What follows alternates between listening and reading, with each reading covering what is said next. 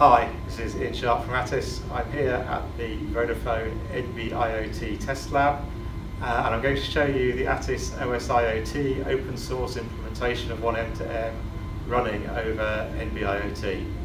So let's take a look.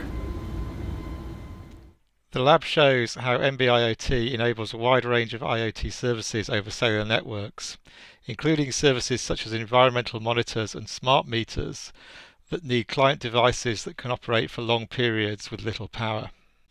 In the lab area, we set up the OS-IoT software on a Quectel BG96 evaluation board.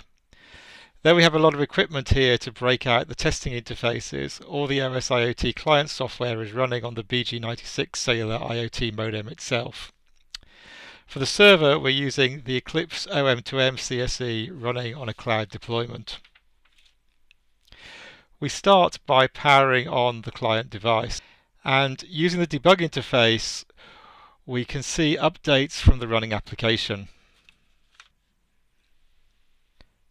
Let's take a look at what's happening in more detail. When the client powers on, it reads its configuration information and attaches to the NB-IoT network.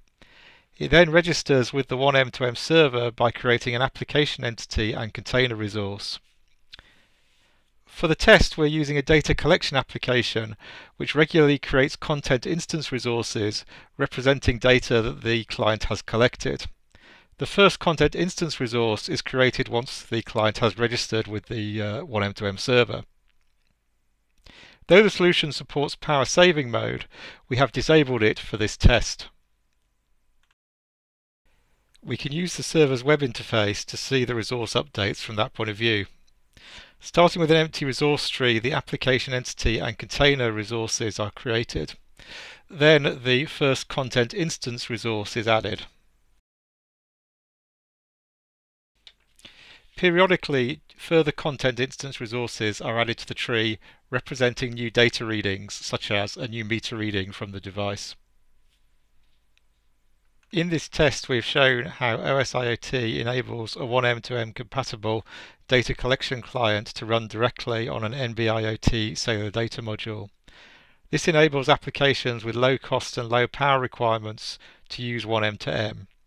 For more details, go to the OS-IoT website at os-iot.org. Thank you.